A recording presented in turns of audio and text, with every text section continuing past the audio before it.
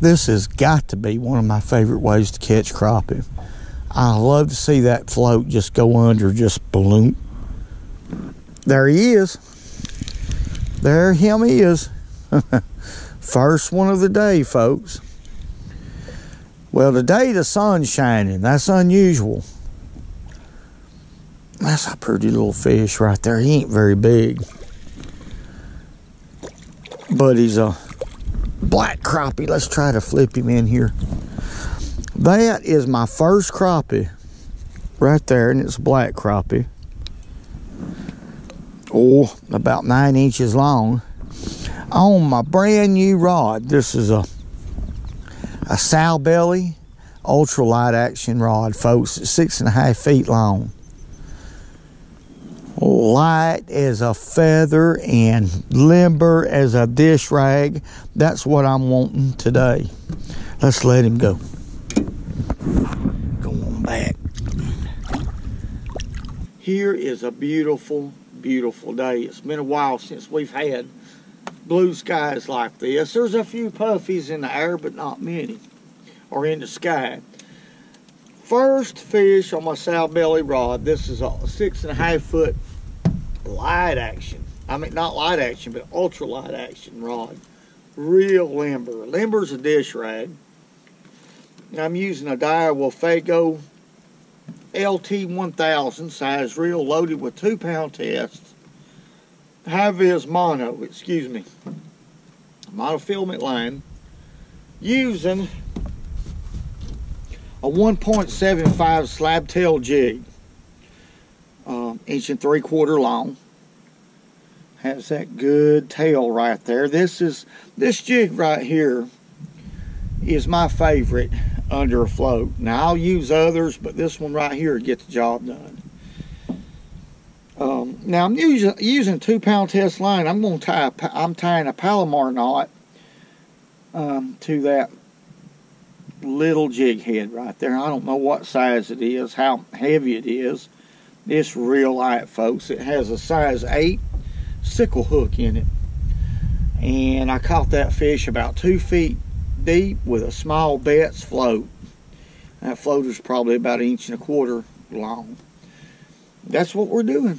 We're gonna fish this tree right here or out in front of it real slow. Let's see what we can do. I'll probably start right here and lead up where I caught that fish.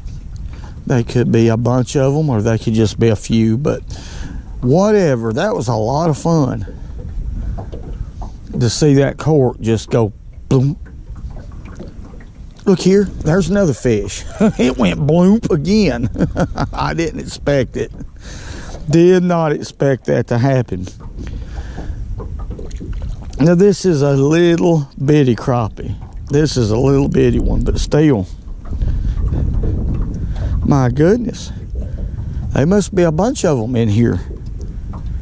Must be. Let's let him go and see if we can do that again. Now I'm letting the wind move this float. Very little action.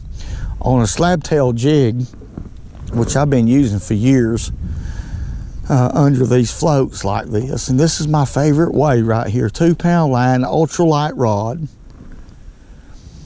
And just let the ripples and the wind work that bait, basically. I mean, sometimes I'll move it a little bit,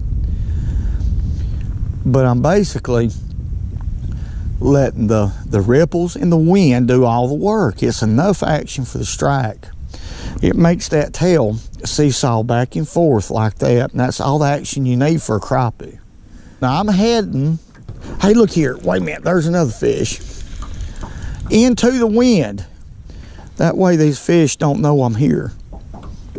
What do we got? Oh, that's a bluegill. That's just a pretty good sized bluegill. That bait to catch them all. That's another catch-all type bait that I love to use. And it works year-round. Not just in the winter time, but year-round. Let's make another cast. The wind settled down just a little bit right here, so what I'm going to do, let's make a cast up there. is I'm going to have to put my own action in here, a little bit more action than what. I'm just going to move it about a foot, 8, 10 inches to a foot. Look here, there. Oh my! And then we got bit. I'm trying to. Let's make another cast. See, I'm not putting much action into that jig at all, folks. I want that jig to look like it's easy prey. Water temperature's cold. It's around 46 degrees on top right now. That's pretty cold. So what I'm doing is making it look like an easy target. An easy something to eat. That's what we're wanting to do right now. There's one. Oh my. Let's see if we can get him out of there. I can't tell y'all how this pole is bending right here. I don't think it's an incredibly big one, but it's a good crappie. Look here, we got us a white crappie. Back up. Looky here, looky here, looky here. White crappie. It's been a while since I've caught one of those. Barely got him hooked too. Okay, let's get right here. Y'all excuse the grunting, I'm a little bit sore. Or a lot of bit sore. I've been doing some building here lately. That's a nice white crappie. Looky there. Let's put him out in the sun. Ain't that pretty? Good gracious, I'm breaking my rod in. Quit. Let's let him go. That limber rod is the deal.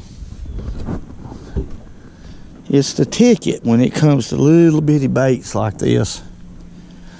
And light line, 2-pound test line. This rod is suitable. This is a perfect rod for 2-pound line.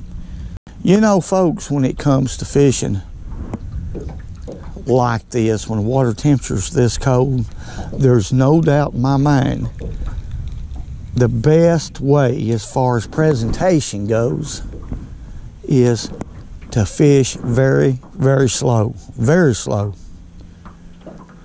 I don't really know that you can fish too slow. See, we just got a bite right there.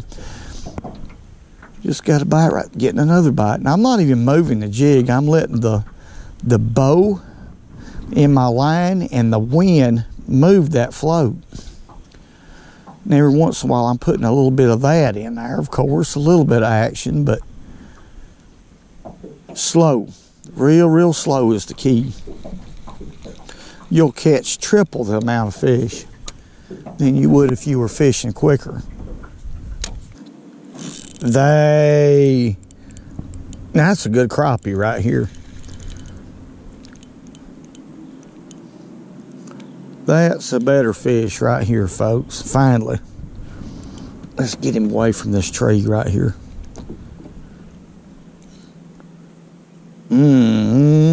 I can't tell y'all how this fish is pulling.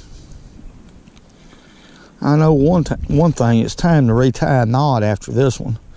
After I catch a few on 2-pound line, it's time to retie a knot. Excuse me. Now that's a good one. There ain't nothing wrong with that. Matter of fact, that's a big crappie. Oh, me. Well, I knew it would finally happen. I didn't know when. That's a pretty good fish right there. That one's probably about 12 and a half, 13 inches long. Pretty good fish. That right there is what does it. This jig head is light enough that I don't have to use a loop knot, which I usually do, but on 2-pound test line I'll tie a Palomar. It's a lot stronger. You can get the benefit out of that small 2-pound test line. You can get all the 2-pound test line strength out of a Palomar knot, which you can't with a loop knot. It'll break a lot quicker, but that tail action right there is what does it. This jig head is light enough to where this plastic will float it up in a 90-degree angle like that, and when you barely move it, that tail's just barely going up and down like that, and that's what triggers the bite. under a float. I tell you, it's very effective, especially inactive crappie. Now these fish ain't very inactive. They're biting pretty good. Pretty doggone good. Let's let him go. There he goes. Good fish. Whoa. There's nothing wrong with that fish. It was a darn good fish. Whoa! Okay. After you catch 2 or 3 pretty good crappie, I would suggest, in my opinion, to go ahead and retie your knot if you're going to use 2-pound test line. Even a Palomar knot, it'll weaken real quick. And another thing, what's really important, I've mentioned it before, is buy a reel that has a real, y'all get it, smooth drag. A Fago LT 1000, well, listen to this. Smooth. Smooth, smooth, smooth. Let's make another cast. About right there is where I caught that fish. We'll just barely move it and just let the bait sit there.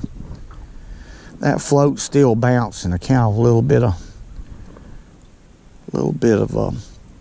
ripple on the water right now. Not much of one, but a little bit, enough to make that jig move. There he is. There's another good one. Almost in the same place. Not quite, but almost, folks. Never leave an area where you've caught a crappie. Never, ever.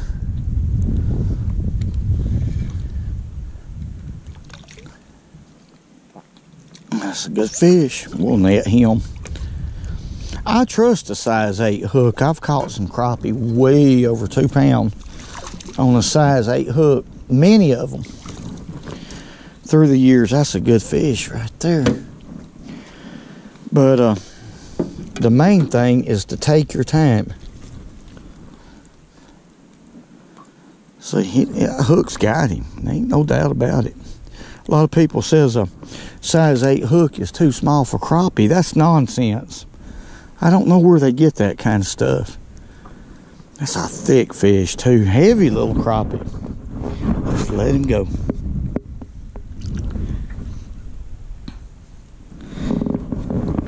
What it is, a lot of crappie fishermen want to hook them and ski them to the boat. They ain't even got a chance to fight. I mean, just, and with them old long poles, they'll set the hook with everything they got and snatch them in the boat without them fighting. I just don't see the sport in that, folks. That's why I want to fight the fish. I want to give that fish a sporting chance to get loose. If he gets loose, I don't care.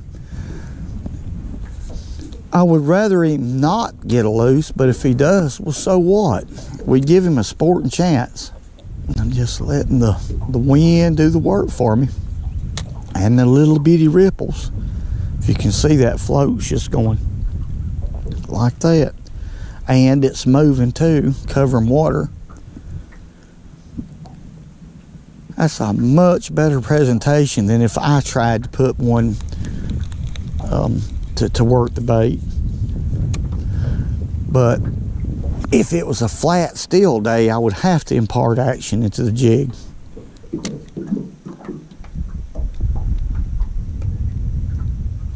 There he is.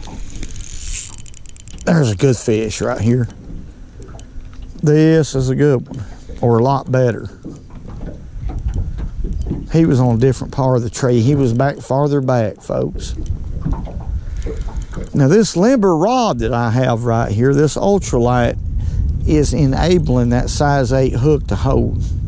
A lot of give in this rod. And if you're going to fish this way, especially with the 1-inch baits, 1.5-inch baits, you're going to be, and with small hooks is what I'm talking about, size 8 or size 10 hooks, you need a rod like this one. Ultralight. That's a good fish right there. Come on. Got you, didn't I, boy? Golly, what a crappie. Look at there, folks. Now that is a good one. No doubt. Let's let him go.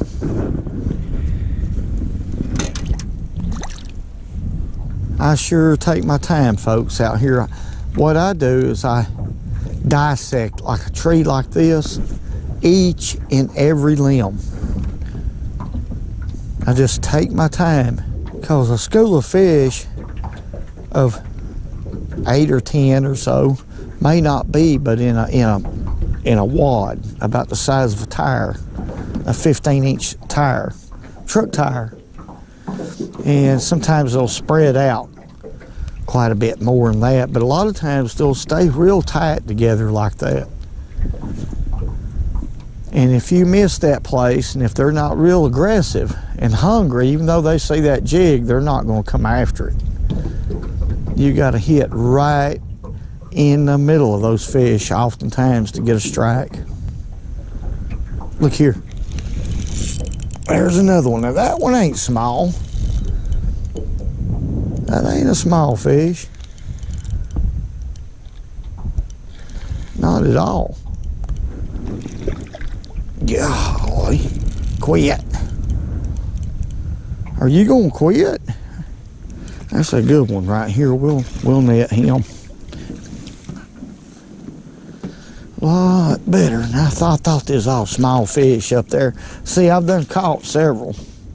That's a good crappie right there. By Ned. It's probably about 12 inches long.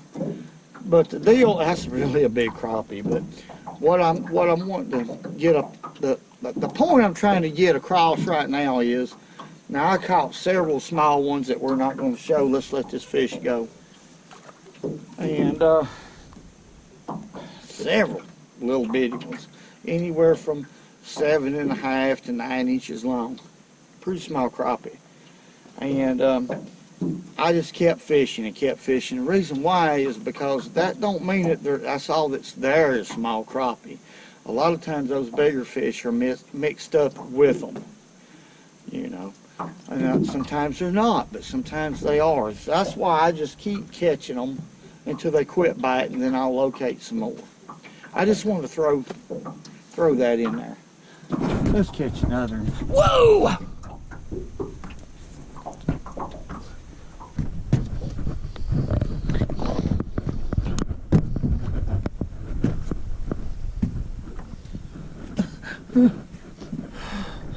Where am I at?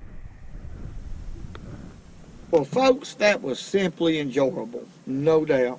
I caught a lot more fish than what I thought I would have, especially being in between two fronts. But as far as a technique for crappie, in my opinion, this has got to be the most reliable way to catch them. Small jig, small line, ultralight rod, hey, with a float or cork, whichever way you want to call it, is no doubt one of the best ways, I believe. And the reason why is because you can keep the bait in front of the fish for a long time. And the best bait today, well, which I've tried a couple different ones, but was the 1.75 Super Slaptail Fish Stalker bait right here. And that color is called Blue Ice Pearl. Fantastic bait when you want to hold a bait in front of a crappie for a long time. It seems to me like it's just almost irresistible. It's a great bait to throw. And I want to say God bless each and every one of y'all. Thank y'all for all the great comments. Everything y'all do is appreciated. Y'all have built this channel up to way past 300,000 subscribers, and I can't believe it. It was done quick, and y'all done it. And I want to say thank y'all. Hey, whoa.